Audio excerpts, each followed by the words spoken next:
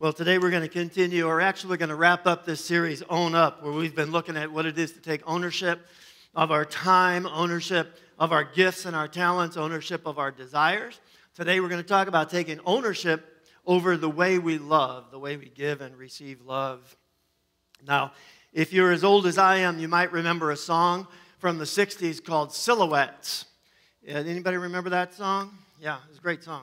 It tells the story of a young man. He's walking by his girlfriend's house.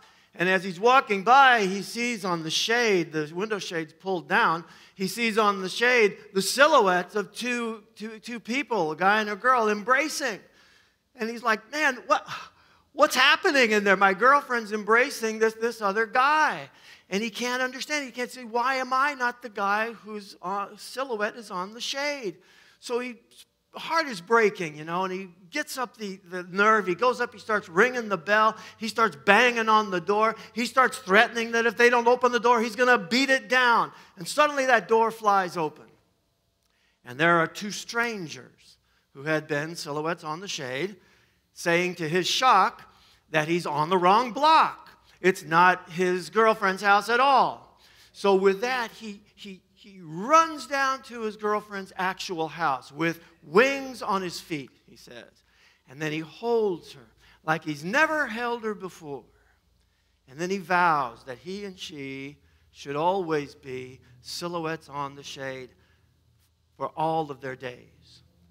See, what had happened to him changed his perspective on his love for his girlfriend. After the understanding that he could lose her, he was ready to embrace her, hold on to her forever. Changed his whole attitude towards his girlfriend. We sometimes need that. We need an attitude adjustment or a change in the way that we perceive love, how we give love, and how we receive love, and what love even is. Now, if you're a Christian today, you probably think of love and you think of God as love. You might even think of that verse from 1 John that is so simple. It says, God is love. And of course, God is love. God is love. God is also giving. God gives us everything, doesn't He? God gives us food. He gives us water. He gives us air. He provides the infrastructure for our very lives. So God is always giving in His love. He's giving. He gives us our emotions so that we can understand and give and receive love that hopefully we first experience with our parents' love and their care for us. He also gives us something that He gives to no other creature. He gives to us the sense of our personhood, the sense of ourselves as distinct from all other people. He gives us this sense of ourselves as special. He also gives us Himself.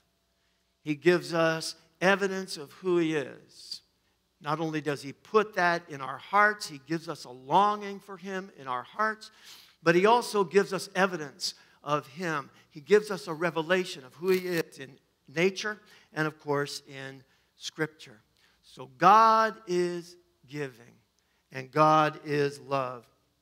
John says, God is love. And this is how He showed His love among us. He sent His one and only Son into the world that we might live through Him. God gives love, and He gives it perfectly. He gives it perfectly. But it's not so simple when it comes to you and me.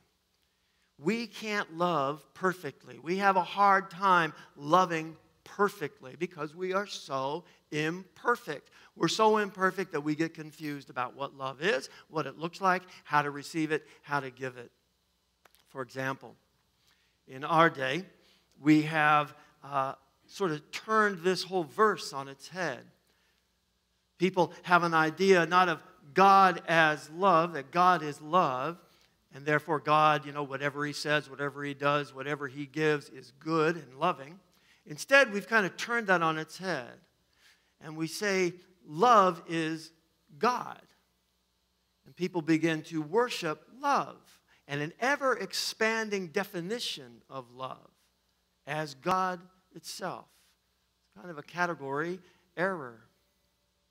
In a fallen world, people begin to worship sex as love or define sex as love, sexual desire. And that leads to all kinds of problems, all kinds of brokenness. People also look at love as unconditional love. But a lot of times what we think of or what we express as unconditional love is little more than appeasement, trying to keep peace, trying to make sure that we don't rock the boat. And a lot of times in this thing that we call unconditional love, we can actually be enabling people to do things that are really unloving and uncaring.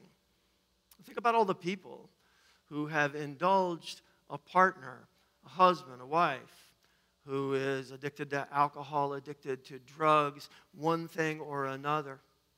And what we think of as unconditionally loving that person is really very costly to the family, to children. So we have an issue with understanding how to love, what real love is, because we have an imperfect view of everything. Now, God, in His love, gives us Jesus to kind of help us clarify what love is, to help us understand what love is. For instance, if you grew up after 1970 and the movie Love Story, you might think, or in the back of your mind somewhere have the idea that love is never having to what?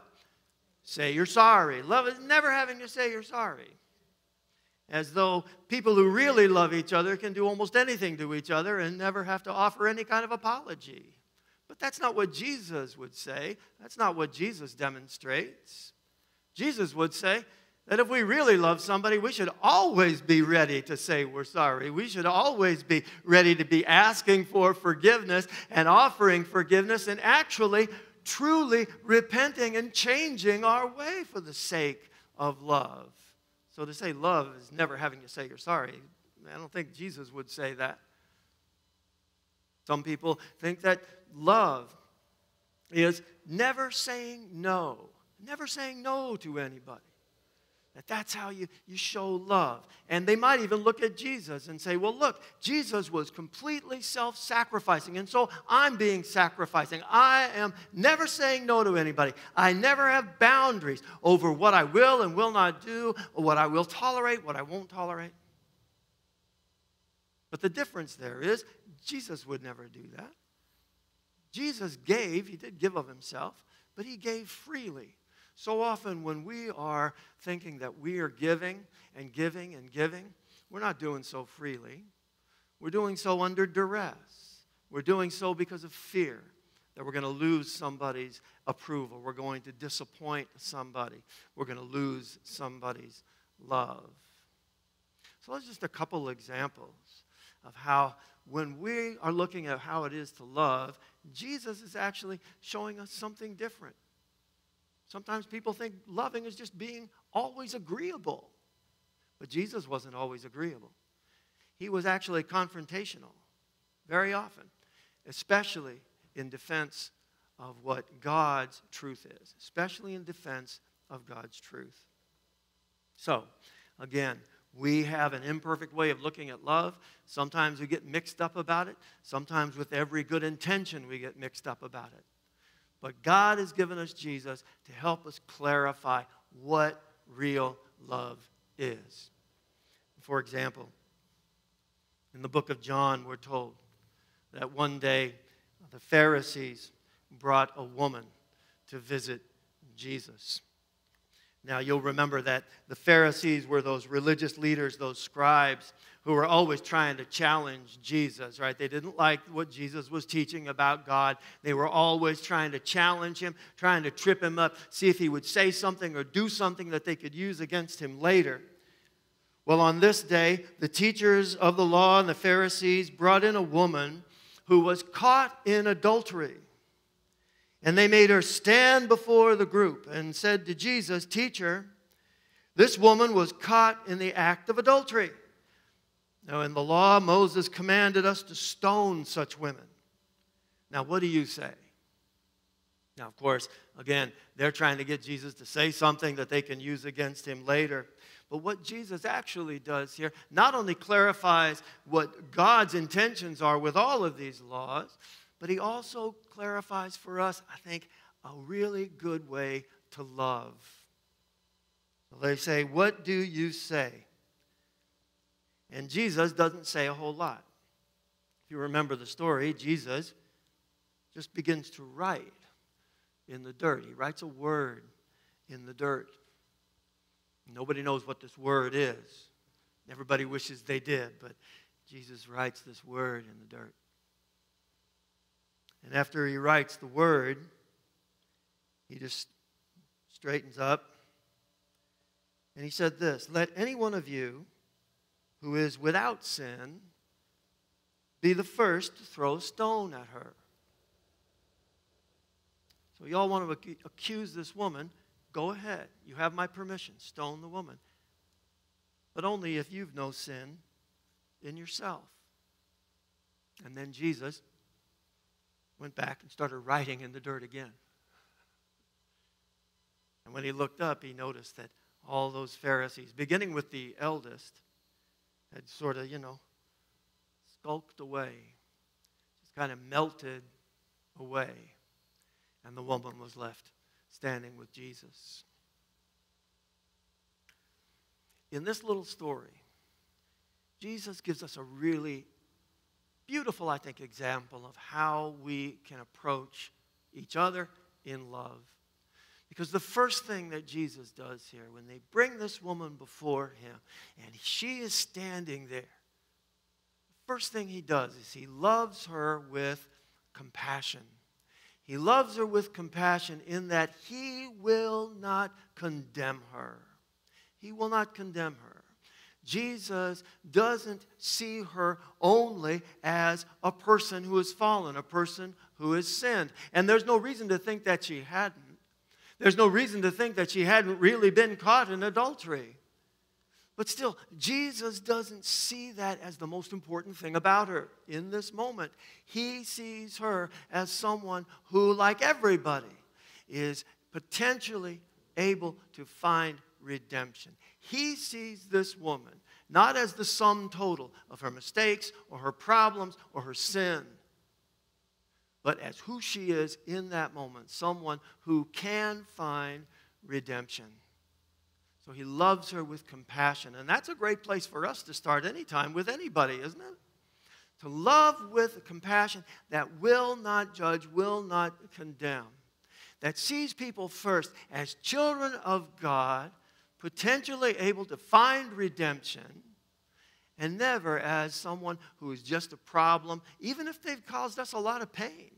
We can always see people first, love them with compassion, seeing them as children of God. So, Jesus sees this woman. He loves her with that kind of compassion, but he doesn't end there. He goes on to love her and everybody in that whole scene with conviction, with conviction. What Jesus does is he upholds a standard for himself and for everybody else with conviction. He will not let these Pharisees indulge in hypocrisy right in that moment. He won't let them. His convictions will not let him. He holds up a standard. You will not stand here and indulge in hypocrisy, accusing this woman without first having looked at your own heart. At the same time, he doesn't let this woman just skate, does she? Does he? She does stand there, and he lets her stand there to accept responsibility for what she's done. She stands there with the weight of what she's done on her shoulders. He upholds a standard to which he holds himself and to which he holds others, and that he makes very clear. And we can do that same kind of thing. To love others with conviction. Love others, making clear our boundaries. The things that we will not tolerate. The things that we will not accept in a relationship. The things that we will do. The things that we won't do. To love others with conviction. Conviction. Holding ourselves and others to those standards. Now, it's so important where we get our standards, right? The worst place to get our boundaries and get our standards is out of our hearts or out of our feelings or what everybody else is doing around us. We have to go to the timeless place to where we can find timeless boundaries and timeless values upon which we stand. So that's where we can find our convictions. But we want to love with compassion, not judging, not condemning. Love with conviction, upholding standards for ourselves and for those around us. Finally, Jesus loves with courage.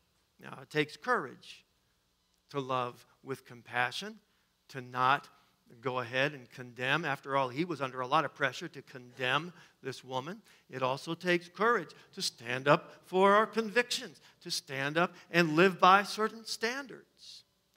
But Jesus loves with courage here because he loves with the courage to tell the truth to this woman about what she needs to do moving forward, what she needs to do to better her life right now.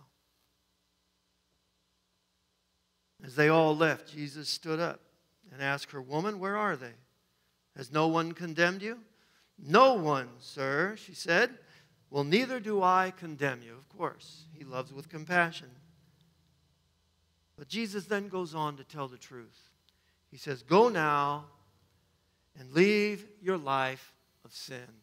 Go now and leave your life of sin.